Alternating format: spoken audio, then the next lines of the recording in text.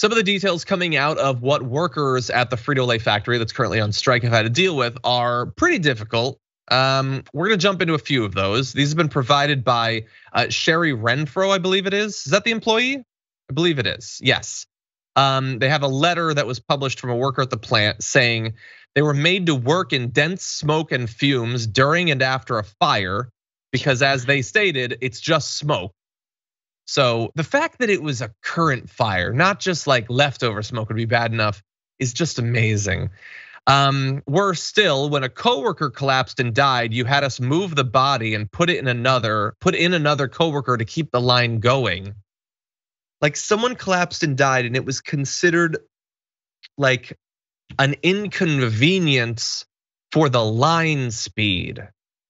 That is like, you don't even have to say, like, commentary isn't necessary to say that that's dehumanizing or that they're treating people as if they're just parts of a machine. That's fairly clear to everyone when you point that out. But man, they're trying to like control the PR coming out of this when so much of what they did apparently seems fairly indefensible. I'll have more on this in just a minute, Francesca, but give me your thoughts. I mean, it's incredibly upsetting, especially because it's, it's a snack food made for kids, chips. It's like, that's like, people like chips, I guess. And now to see that like, the dark underbelly of what happens and why, in these factories is awful and disgusting, right? I mean, how has it gotten to this, and moving, like if somebody dies, that's the day, bro. Blow the whistle, go home. Everyone take a day off. You just lost a coworker, but they're moving them out and treating people like robots, right? Which is, it makes you realize like something's got to give. Either you need to protect workers, you need to give them their breaks that they need, you need to, reduce their hours, pay them more to even do this kind of labor, make sure that their working conditions are safe. We don't even know how this person died. Or you replace people with robots and you give us, a universal basic income. All right, exactly. That's it. Yeah, well, they're working on it. Yeah, and it reminds me of the Amazon story that we did a few weeks back about like that they would just, they designed it that you would fire people, that you would burn them out, that they wouldn't last long because then you don't have to worry about some sort of entrenched workforce that would expect rights eventually. Like it is by design. You are a bag of blood that's an inconvenience to us. We don't want your dumb flesh and brain. Like we would love if you were a robot, but unfortunately you're not yet a robot. So if you collapse, we'll move you to the side. Or if someone in your life does, we'll treat you like this. So the letter goes on to say, we worked through the deep freeze, struggling to keep warm and everything running. Sorry, I'm jumping ahead. During the COVID-19 lockdown, a coworker's father passed away in another state. You told her since there wasn't a funeral, she didn't qualify for bereavement time. No. She had to take off 2 of her own days to grieve. But yeah, why not? Why would they care?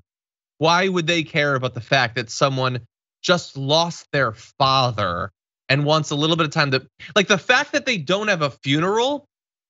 Human might say maybe that makes the grieving process more difficult because you don't have one of those sort of cultural traditions to help ground your grieving in. Maybe you need a little bit more compassion as a result of that. Not you need a taking away of the time.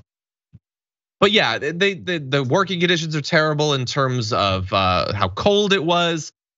Stuff fills up the workplace, blocking walkways and exits, and they don't even care when it's pointed out. They offer paternity leave to all employees except those at union plants. So seems like some sort of strike back against the union. And just generally, like there's more to this letter. You can find it available at the Capitol Journal, but this is a company that at best tolerates the presence of its employees and clearly considers them to be massive inconveniences. I mean, and this is where you get at the heart of what capitalism is and what it's become, which is exploitation, right? And moving wealth from working people who are literally slaving away through the cold, through the heat, through smoke, through fires, and generating wealth for the capitalist class, right? So $16.3 billion is how much Frito-Lay is worth. You don't think they can afford to treat their workers better? give maternity leave to the factory floor workers? No, you're tripping, right? Will they still be profitable if they did that? Yes. The problem is Mr. Frito-Lay needs a fourth vacation home or whatever, right? Yeah. Needs to buy their kid a wing at Yale so they can get in there. Like that is, I mean, and you see it now. Look, this is not a mom and pop shop, you guys. Like that's the other thing. Like small businesses should be livid that this kind of stuff happens, right? Because small businesses can't get away with this. It's just giant mega corporations who knows what the tax, kickbacks that they've gotten over time has been. These are the fools who can get away with it. So, yeah. Hey, it's American. It's an American company. Yay. And the Democrats are in charge. They could do something to help, which would not only increase the quality of life of all these workers, but also make them more popular. It's pragmatic as well as moral. Will they do it? I'd say stay tuned, but you already know.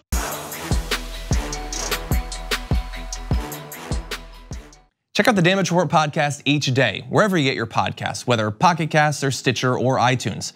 You can join me as I give you the news and stories you want, with a range of co-hosts and interview guests jumping in on the fun each day. Again, that's the Damage Report, wherever you get your podcasts. And if you get them at iTunes, don't forget to rate and review. Sometimes I'll read them live on the show.